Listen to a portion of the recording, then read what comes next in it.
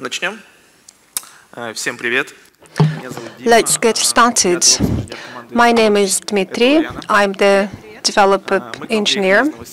We came here from Novosibirsk and would like to tell you about our experience in test automation in one of the projects and how we did from scratch. I'll tell you what we do and where we work.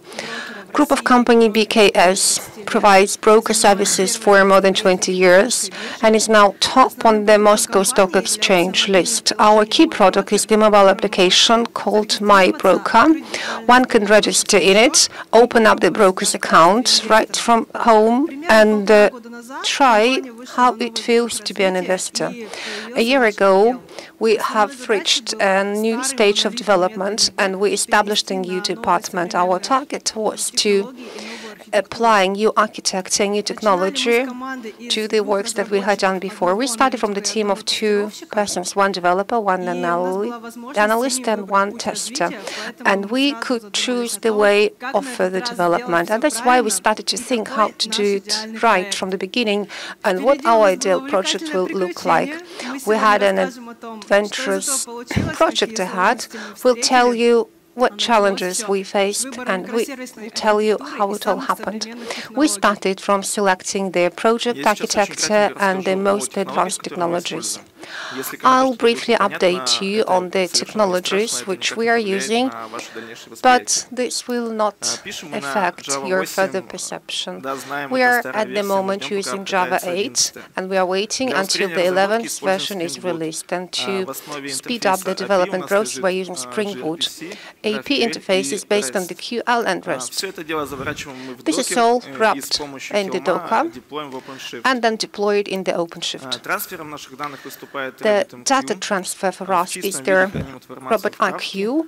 We store the data in the Kafka, but the microservices as themselves are being stored in Mongo and BSG.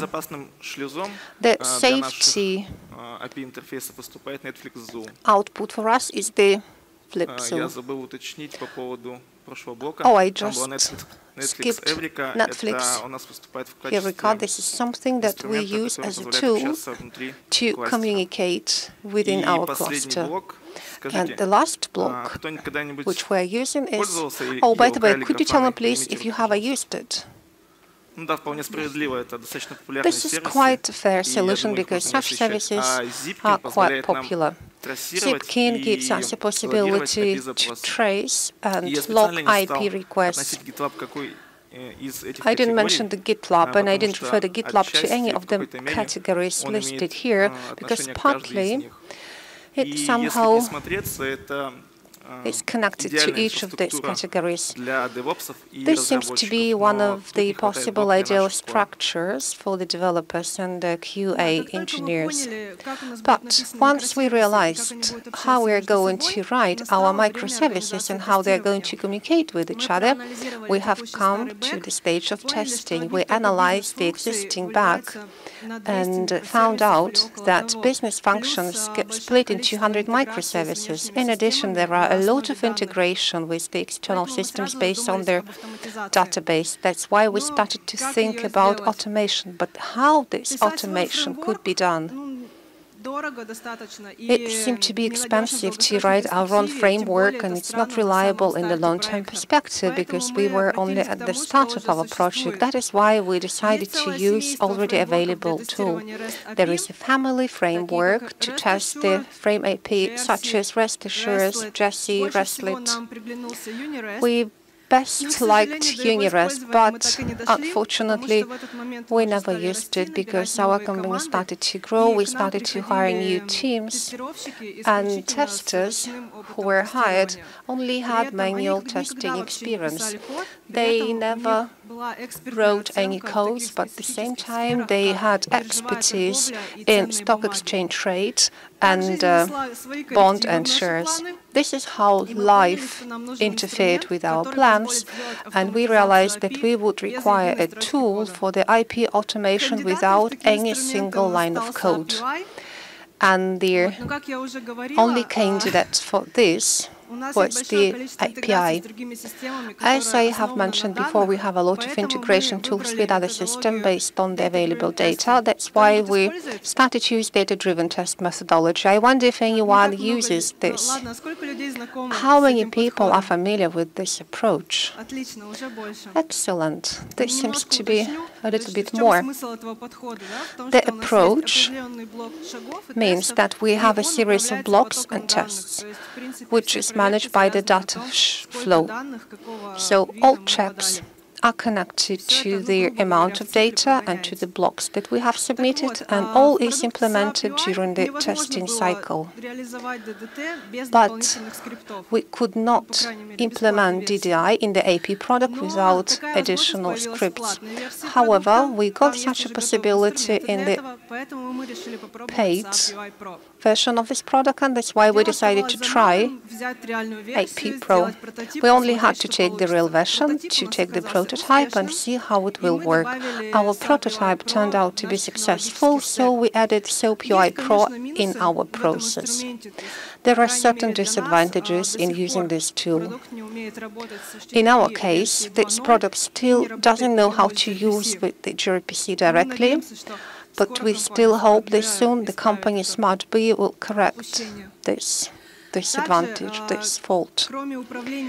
Apart from the data management, we got the possibility of test generation based on the API specification.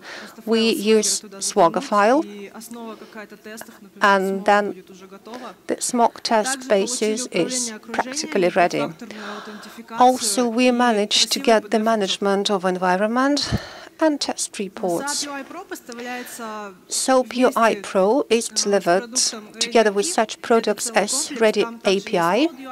It's a set of tools for the load tests and for the and every time we later mention this product, we will mean the SOAP UI Pro. Have you ever done any setup by yourselves of these Jenkins? Well, quite many people have already done this. I think you will agree that it's a wonderful feeling that something works out from the very beginning. Have you used the encyclopedia of Fortran Professor? Who made this computer? That's cool. This is one of the first feelings which one has. And then remember the feeling when you win in a game. And then remember the feeling when we have the first release of the working program. And what happens when you see the first green pipeline? This pipeline has become the dream target for us as well, and this is the reason why we decided to set this up.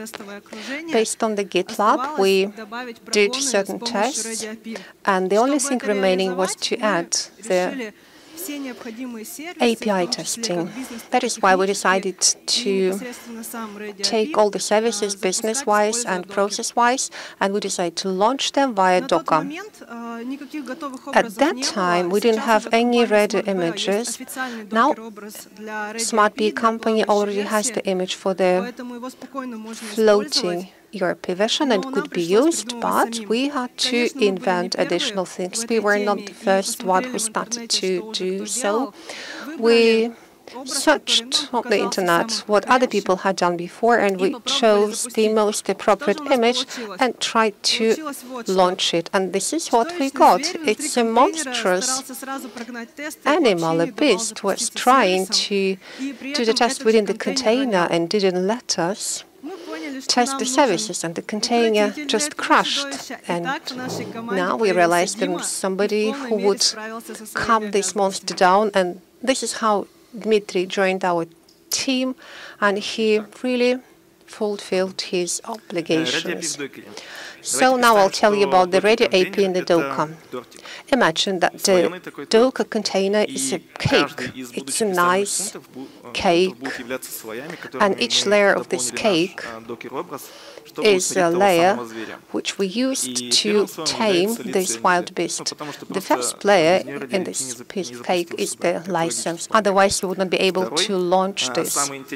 The second and the biggest layer is the waiter mode, which is the actually open socket to blow up the pipeline, the container, and it's in a waiting mode to wait until the test plans are delivered to the ReadyAPI application to be further rolled out.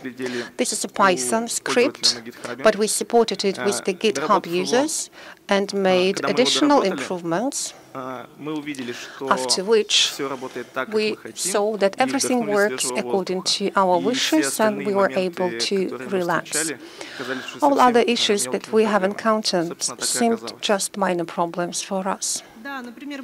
For instance, we decided to use the ready-made PDF reports from API, and since we put all these versions in the Docker without the graphical interface, we had to attach a set of scripts to the image in order to generate the reports correctly. Also, while developing the APIs, we were using the GraphQL libraries. That's why, to write the tests and not to go through all the fields in the manual mode, we generated it just from the testing line. Also, we had to add and upload the GraphQL libraries to support the service. Sometimes we also checked for correctness, whether interim data is stored in an appropriate way, and that's why we had to use the drivers to get connected to the databases. Now a bit of theory. Docker is the containerization system. One of the key principles how it works has been just presented. Have you ever heard, have you ever touched the cube? Not many of you. I guess it will be easier for you. OpenShift is a system to Dockerize the containers. It has the same Kubernetes, but it has certain benefits. This tool rules our Docker containers, and Helm rules the releases, which is mentioned in the middle. It gives us the possibility to update the release and the shifts in the whole scope. Based on these three techniques, we got the following. The trigger to start our pipeline is any change in the code. The first stage is to build the image. We pack our application with the help of the cities, then we go through the unit testing. After that, we check the quality of the test with the Ulyana cube, and after that we do mutation testing. If all these steps are successful, then our image is sent to the GitLab registry. Next stage is deployment of isolated environment, isolated OpenShift environment. First thing which we do is that we use the updated latest version of help charts. If it's needed, we could add some customized interim values, such as the integration links or whatever. After that, we identify the dependencies that might arise next to our microservices and then deploy this image in the OpenShift, as well as dependencies. The dependencies could be exact ones of the business logic as well as the technical side. Then we also deploy their ReadyAPI container, and here it takes up the position of somebody who is waiting. And the last step in this process is the check of all containers to have the status ready. They are launched and they're ready to be tested. The final stage of the pipeline is testing itself. First thing, we include latest test plans versions. We deliver them to the ReadyAPI application, and then stage by stage we set up the run smoke and run regress and run integration.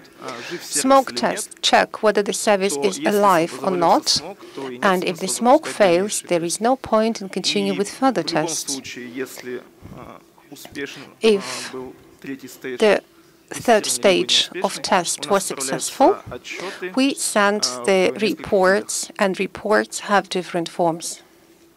And I think we are working in Scrum, and we use the fail-fast principle, and we don't do it entirely, but first we tried it and then we develop it. We also had the same with the reporting. We started with console launches, and after launching tests, we could identify the test suite finished, and then we could hope that it would be either pass or we would be digging in logs. But we had more and more microservices, and we didn't want to, after night regress, to investigate the blogs for half a day, so we decided to send it to a chat. So in the morning, we could take a look at what tests were launched for what services and what was the status. But since these messages had the status that was very brief, we decided to go further, and we used these PDF reports, and they are quite detailed and human-readable, and you can even share them with the management in order for them to see it, or you can attach it to the release launch. We have a big number of testers who use them for investigating the bugs. And for your better understanding, we have a live presentation. We selected a light and informative service. We recorded the life cycle on video, and now we are going to watch it. The first two stages are packing of our application and sending it to the registry. They will take short to do it, because we have fast video recording. After that, we come to the deploy of our service, and in the right-hand side of our screen, this is the OpenShift web interface. We will get the project automatically, where we can see the process of launching the microservice itself. For example, both microservices are in running but not ready. And here in CI we can see in the left-hand side of the screen the status of launching the microservices. I don't think we can see it. First, we are waiting for two pods and then one pod to be loaded for them to be in ready mode, and then once all the modes are on, then we can run the tests. The deploy of microservice from the launch and until readiness took us 1 minute 30 seconds. And during testing, in the right-hand side of the screen, we can see the process of testing of the service itself in the logs. There are logs there, but you cannot see them. What else? Smoke test passed, and we had it for 1 minute and 20 seconds. I've already mentioned that next to microservice we can see dependencies. There are no technical dependencies, and all dependencies of the business logic are deployed permanently, and they are not removed. And after running the test, the regress test, we will get a report that we're going to see later. So it took 3 minutes and 20 seconds, and now the project is going to be automatically deleted. We can see this process. This happens for every match, and here in the chat we can see reports. This is the console report as it is. This is a successful step. Can you see anything on the screen? Well, certainly it's a very small font. This is the regress test report. And basically speaking, the very PDF reports are stored in the cloud. They are sorted by microservices and by date and time. You can also open them.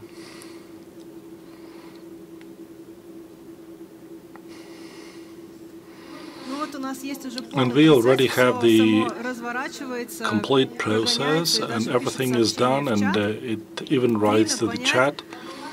And now is the time to understand whether we had automation, whether the process that we launched was efficient.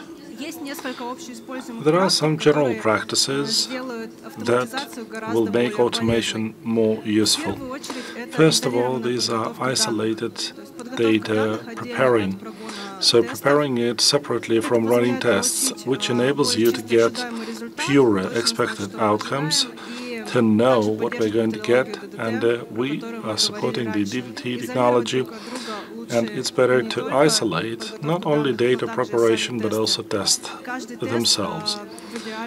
And every test shall test only one functionality and shall not depend on the outcomes of running other tests and internal varieties that we have inside. And when we isolate tests, sometimes we have to copy some of the parts, so in order not to reiterate the same steps, like repeating operations by codes from SMS, we decided to use standalone modules with a number of steps that you can call from the main script and then send the parameters that you would like to have, and then you launch it. And when you have such a log launched to several times, you have to assign unique names in order not to get messed and in order to identify bugs, if there are any. Naturally, in such a situation, it was also important for us to have a certain time for running tests, because we were focused on fast outcomes and verification, and the number of microservices grew up, so within one night they had to be run, all of them, in order to be done by morning. And this specification is also important, but they won't work if you don't have stable environments. The majority of the errors in tests are because of settings, not because of the real mistakes and errors in the code. Therefore, you have to watch the environment. You can do it by yourself, or you can ask development engineers to keep track of that. If you are sure about your environment, then you can be sure about the outcomes. We tested it in our first team, and therefore we've created some golden standard in our department. And today we have 4 teams, and all of them are using this successfully. And new testers who come to us, to our teams, are very fast learners because we have standardized projects. And this is great because in about 2 weeks they start creating tests themselves using the infrastructure that we already have. And the advantage was also time to market of 2 weeks. Indeed, this is not a novelty, but in all financial companies, this is still to be a good performance. Sometimes it is even less. So indeed, we realized that in 2 weeks or even less, we can launch a service without compromising quality, without escaping some tests just because we lacked time. In any case, we have regress at night time, and in the morning we can see if somebody was late last night, one of the developers, and committed everything in the master, and then it broke. The earlier we identify an error, the faster we correct it. And concurrent test running. Since every microservice is launched in a separate space, we can launch a big number of them concurrently, depending on our computing power. And in addition to the benefits of Scrum, we can also get some carrots for our team, or donuts. And for example, somebody wants to integrate some little feature, and it's not necessary to come to you to approve it. You just commit this, and then the tests will be checking it, and the developer will get the outcomes.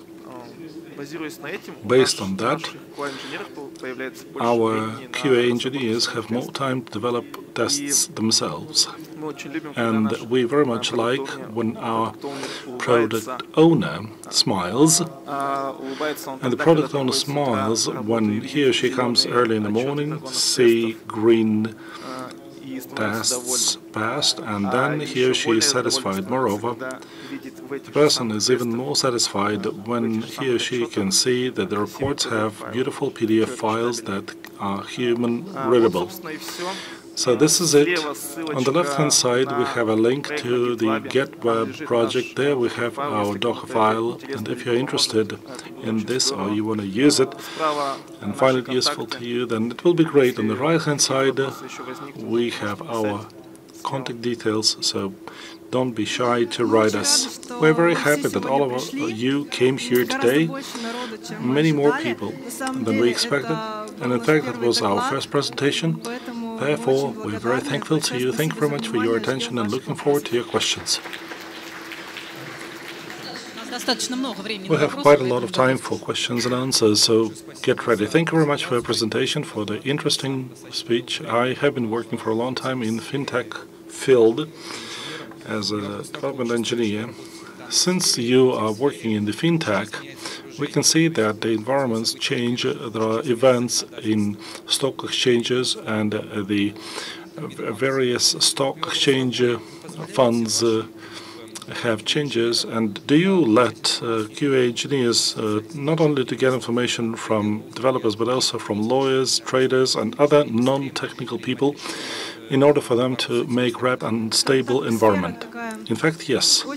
This is a very sensitive topic. This is a very sensitive area because we speak about stock exchange and everything is automated. Any novelties, especially if we speak about any wording and language, everything is tested by lawyers, and also it is processed by analysts, and there are huge issues, and we keep a serious track of that. We cannot say that it happens fast, because there are lots of people, especially if we speak about lawyers, then you can get stuck on the level of lawyers, but in fact this process is very smooth on our side. Good afternoon. Thank you very much for your presentation. It was very interesting. Please say, what is the structure of the test in your project, and why not Allure of the PDF report? Thank you. In fact, we are still thinking about what shall be the outlook of the reports, and you can always improve.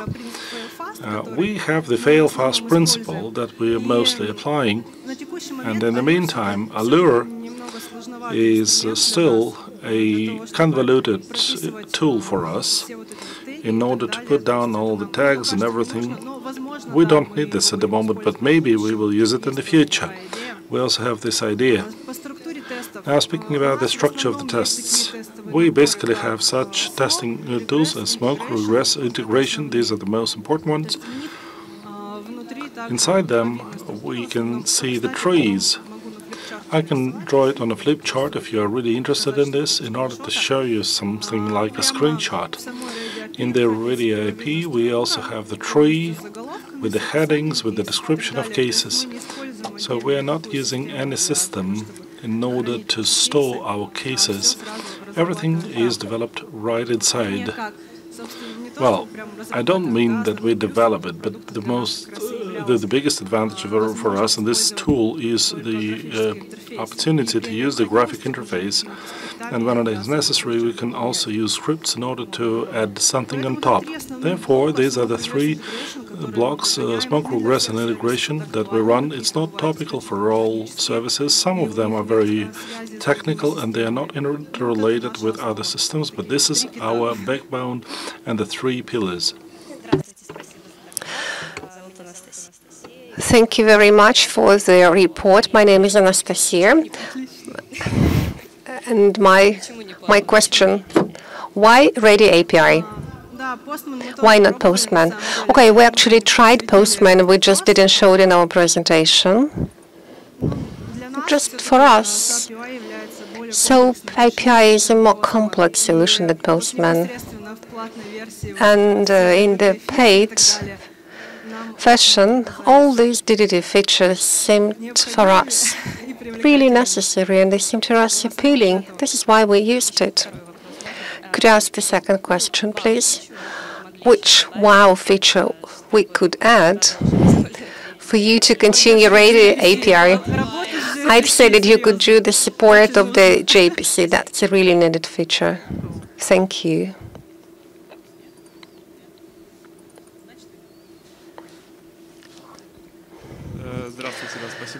Thank you very much for the presentation. I really like the picture on the slide with the ideally flat surface, which means you have a completely flat environment, and we can evaluate it, assess on a GitLab. This is actually what we wanted to do, but let's see what we have as the outcome. My question is really linked to the previous one. I'm more interested in the integration tests, but I have not seen in your slides how much time it takes for them to be performed. Well, unfortunately, it's a little bit more complicated with the integration tests because a lot of integrations are to be done with other systems, but we are not responsible for the integration with other systems. We're only responsible for our own ones. In not all the cases, they are present and set up in the due manner. Sometimes some of the environment just fail and are not available for a month. Sometimes it all happens via the data exchange pad, and it depends on how fast the system will process our requests. Sometimes the range could be quite big, varying from 3 seconds up to 15 minutes. Thank you. The second question is that coming back in support of Postman and in defense of the system, they also support the uploading of the data via the VS file. Our major focus is on the graphic interface. We asked some of the testers who have been working in the company for quite a long time. These were manual testings, and for them, SOAP API seems to be simpler. They learn how to use this tool faster, and they learn how to perform tests within this tool faster.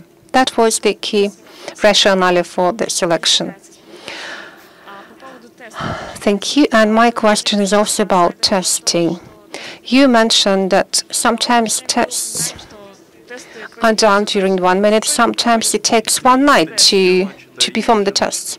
It's not the whole night. It just happens on a nightly basis. It happens every night.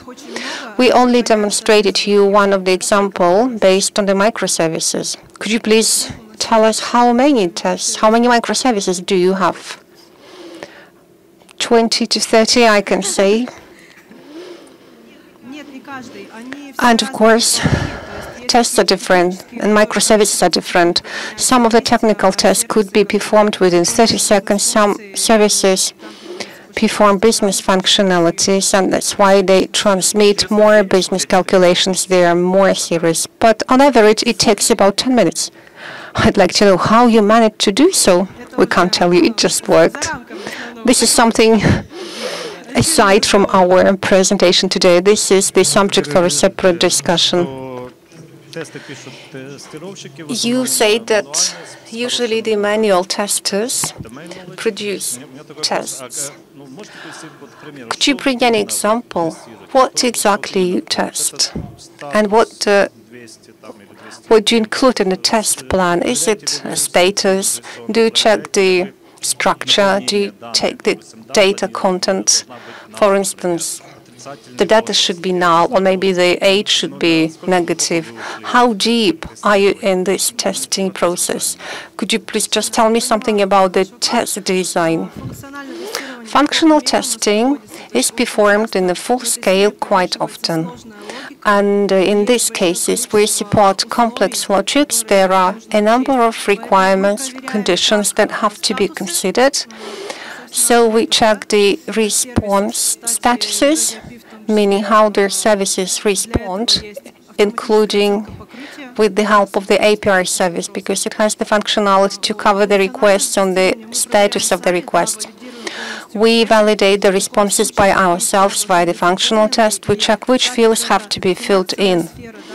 And it's not a secret for you that we are working in the financial sector. And you see that in the banking sector, in the trade exchange sector, the data fields are huge. And that is why the conditions and for the monitoring are quite tough, and there are a lot of them. Thank you for the report. Could you explain us if there test scripts are easy to convert or change in the GitLab. Are they XML or different ones? We actually do not have that many of these scripts, only in rare cases when we have the user interface. So the project is stored as an XML file. It's not really comfortable. It's not very convenient, to be honest. We used to have it as the one XML file, but now in the latest versions of API, there is the file called composite project, and each case is stored in a separate file, and they could be committed during execution separately. The question is whether we have the experience of testing asynchronized APIs. In fact, we have quite many of them, and the solution is that through the data contact pad is used, and we sometimes are using the covers from other systems. Some more questions? Thanks a lot for a great presentation. If I may, I would like to ask in English. Yeah, okay. I'm able to communicate in English. So what we use GitLab with Postman. I was wondering if we use ReadyAPI, can we do some performance testing as well? Performance testing is planning, but we haven't think about this seriously. Also, we seek another instruments like Dzhumok or Gatling, and it's more likely that we will use Gatling in the future. But maybe you can, after this presentation, perform something about GitLab and performance testing.